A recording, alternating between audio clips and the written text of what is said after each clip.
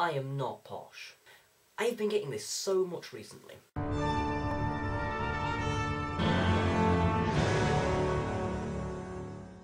Short back and sides, please. Oh, sure.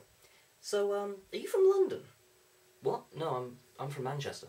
Oh, right, you were born in Manchester. Yep. So when did you move to London? Was it when you were a kid? I've even started getting it in my YouTube comments, like, there was somebody the other day who said, "Oh my god, you're like the poshest English person I've ever heard." Of course, being an English student, this means I have a love of words and I have a love of using them properly. Unfortunately, this has the slight consequence of the fact that I do occasionally turn into a bit of a grammar Nazi.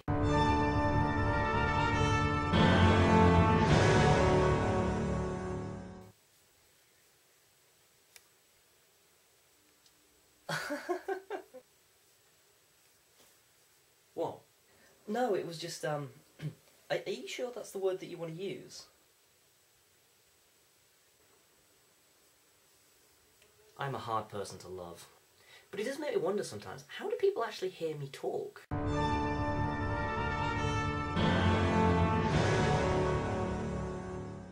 So I was most perturbed to find out that the corgis had drowned themselves in the champagne jacuzzi.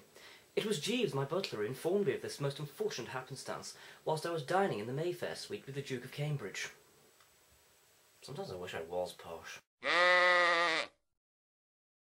Tally-ho.